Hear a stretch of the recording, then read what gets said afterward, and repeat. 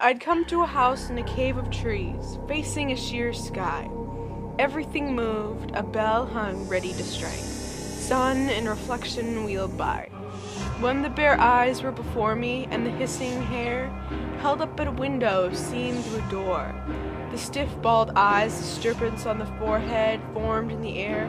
This is a dead scene forever now, nothing will ever stir. The end will never brighten it more than this, nor the rain blur.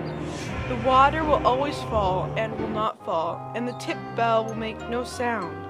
The grass will always be growing for hay deep on the ground, and I shall stand here like a shadow under the great balanced day, my eyes on the yellow dust that was lifting in the wind and does not drift away.